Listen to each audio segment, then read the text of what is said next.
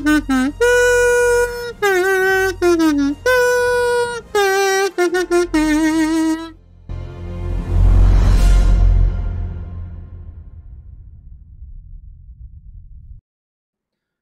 and welcome back, friends.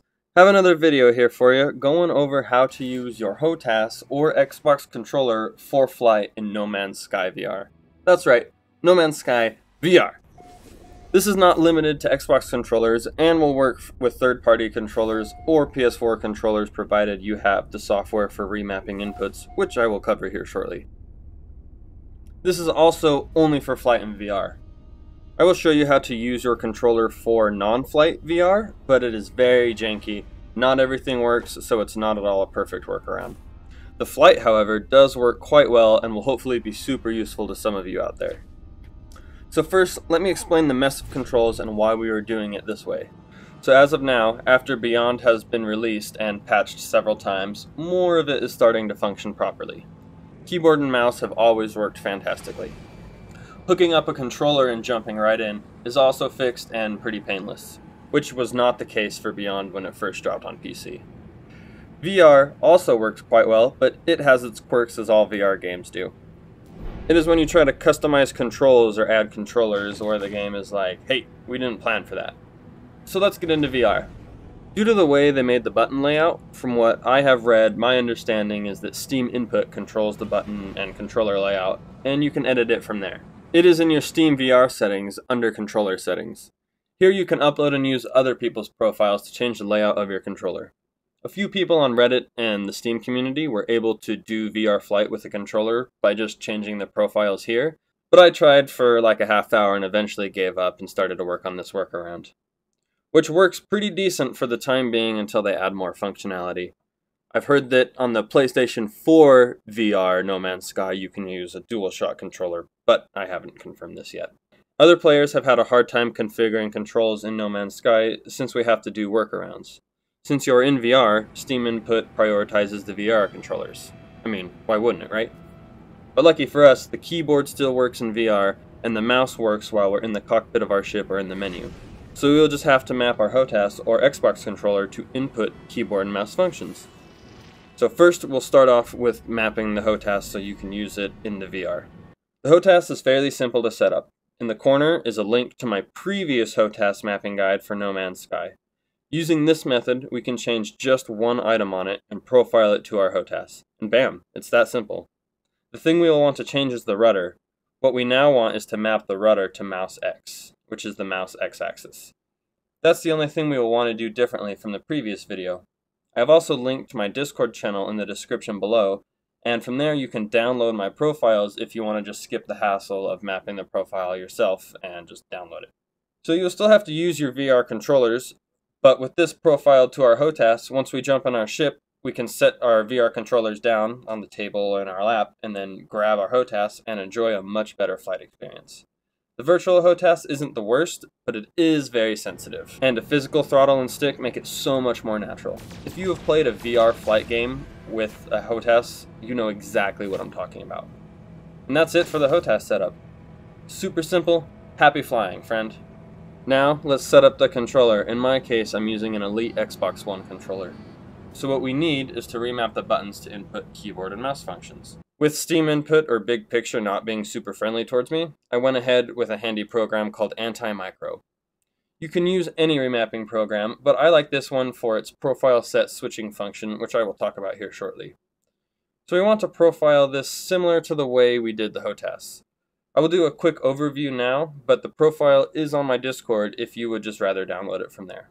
So if you're familiar with the button locations, then this will be super easy. Launch your mapping program. Find your device, make sure it's on before you start the program. From here, let's make the controller the same way they have it in the game, only we will be matching up associated keyboard functions. You know, your basic controller remapping.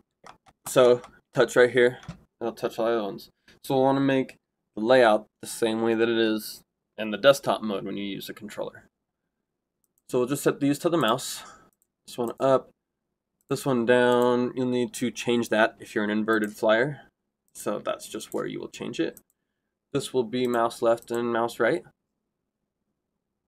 And then, so for the keypad, we want down as X for when we can answer incoming calls and summon anomalies and other ships like that. And then to navigate that menu is Q and E. So I'll make this Q and this one E. And then in the game you hold both shoulder buttons to do the pulse drive. And I'm not 100% sure how to set that up. So I'm just going to make up on the D-pad pulse drive. And then you can put it wherever you want it.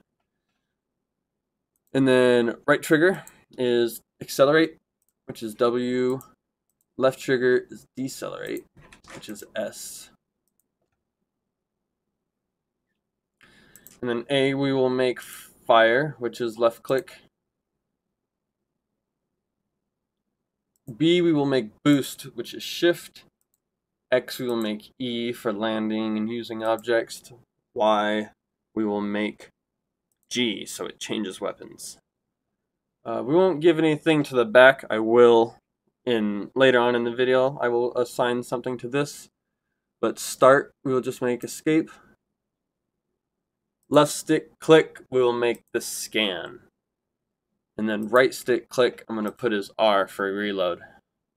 And then your left shoulder will be to roll left, which is A, and your right shoulder, roll right, which is D.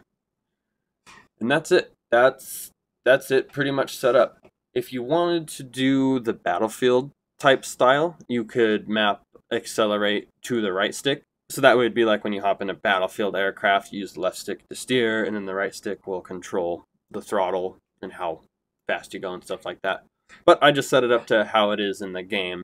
So once we have this done, save it to wherever you want it to. Then from here, just load your created profile, or the one that you downloaded from Discord, and with the program running, your controller should work just like the keyboard.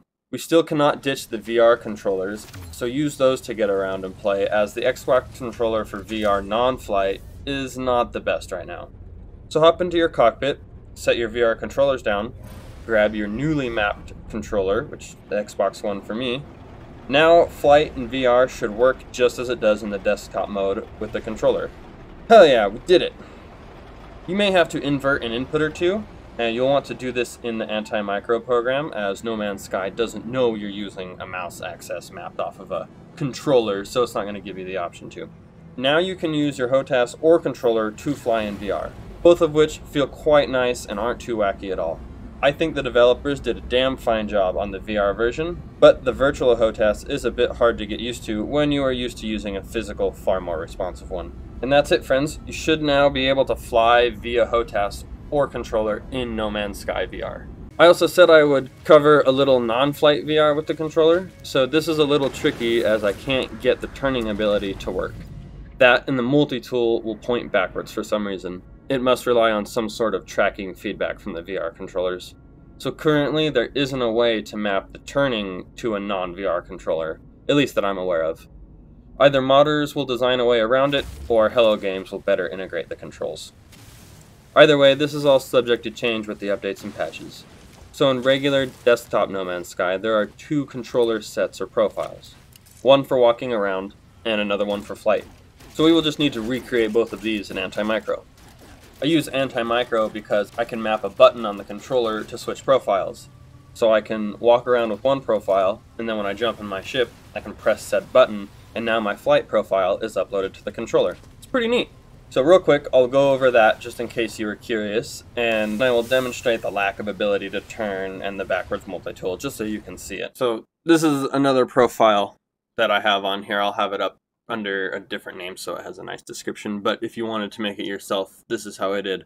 So in the set one, we're going to make it the walking profile in the regular desktop version of the game. In that version, the left stick is going to be the WASD. So we'll just map that to that, and then I did it kind of the same way as I did for flight, X for the menu, Q and E to navigate, and then Z for the build menu, and that's all on the D-pad. And then just like the way it is in the game, right trigger is, left mouse click, and then left trigger is F, which is your scanner. A would be space to jump, B is tab to open your inventory. I think I set that one up that way. X as E, so you can hop in your ship or use objects, and then Y is G to change your weapon. Start is escape again, left click is scan, right click is run, And then on the left shoulder, I put it as the right mouse button. And then right shoulder is Q, which is melee, because that's how it is in the game. So this is something I want to show you. So then in set 2, I have it set up just the way it is for flight.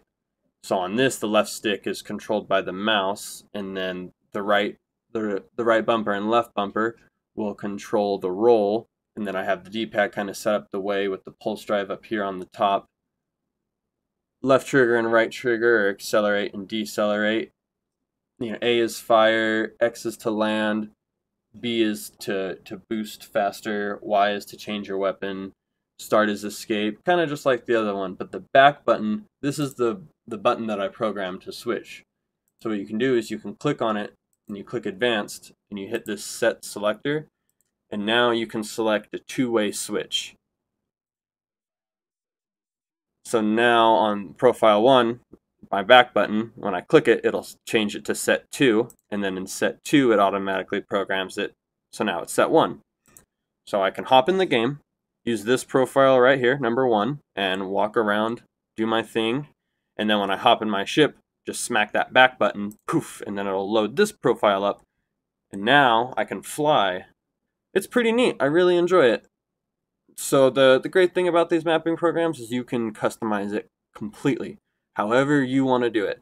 And then it's not just for the Xbox like I did. You can do your PlayStation controller, your third-party controller, your Amazon Basics controller, your banana hooked up to motion sensors, whatever the hell you got going on. And that's it, friends. You should now be able to configure another controller to work in No Man's Sky VR. I did see quite a few people asking about this, or if they had the option to. So hopefully it did prove useful to some of you guys.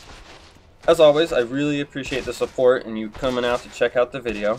If you found this helpful, go ahead and get subscribed for future content, as I'm sure we will have to dink with the controls again for No Man's Sky. Discord link is in the description if you needed those profiles or you got any other questions. So thanks again, and we'll see you guys next time.